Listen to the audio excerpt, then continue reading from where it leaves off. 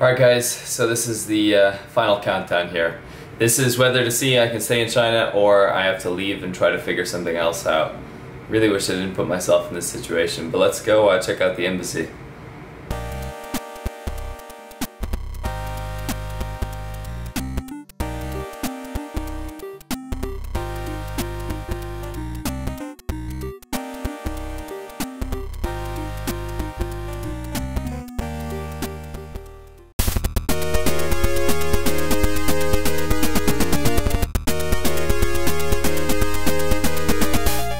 You guys see that American flag? Yeah, that's where I'm headed, right there. Just wandering around like an idiot, trying to find it. And I was like, you know, it's probably that the big place with the American flag.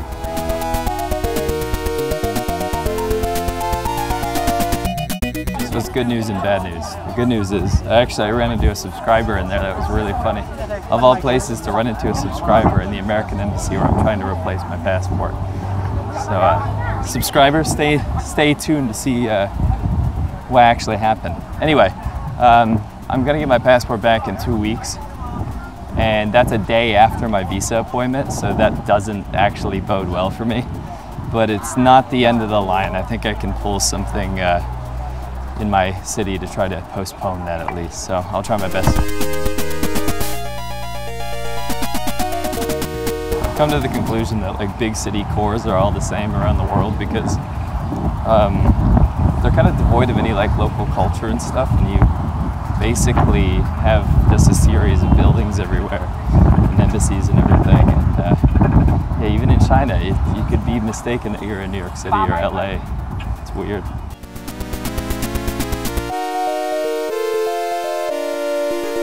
That coffee cost me almost the same as my train ticket to go back to Guangzhou, which is kind of funny. You can tell you're in a different place. The levels in China are insane. But I suppose it's like that in any big city.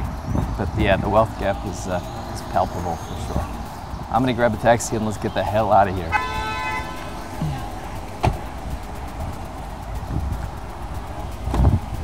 去广州东站可以吗？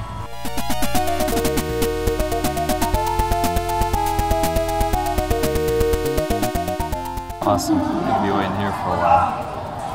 Oh Lord. I have the better part of an hour.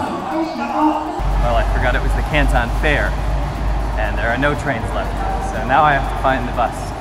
And they've led me down this scary long tunnel. Anyway, I just met this really nice German guy, which is really cool. And he's here for the Canton Fair. Nice to meet him. Nice to let me cut in line, actually. The line I was in probably would have been stagnant for about 2 hours, so thanks to you. I managed to get a move on a little bit faster than I normally would have. Meeting absolute slop, just total slop. I made it to the bus. Time for the legendary Canton Fair traffic on the way home. And hopefully I can make it back before my next client. Overall, this has been a bittersweet, horrible journey to see if I could stay in China, and it's going to take some negotiating on my part to see if we can work this out. Wish me luck. I don't want to puke on the way home. I'm sitting right over the wheels.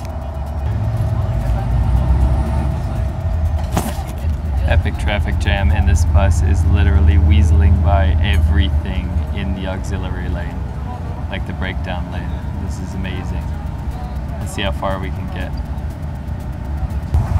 Hands down the worst bus I've ever been in, even in China. This is a new low. The wheels of the bus keep hitting the bottom of the frame of the bus, and it's like in the bottom of your feet.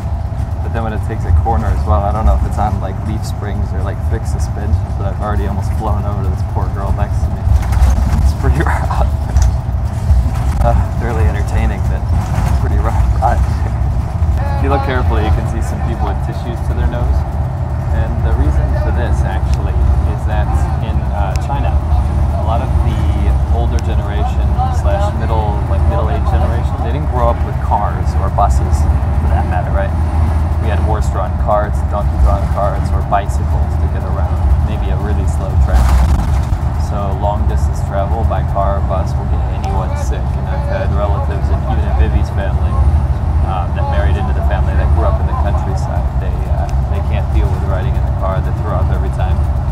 So oftentimes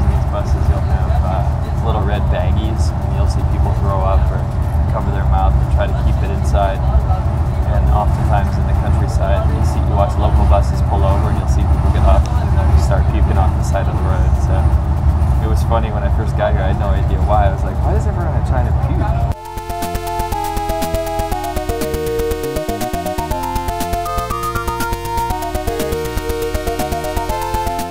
I'm home. Oh my God. What an ordeal. I hope you never have to go through that.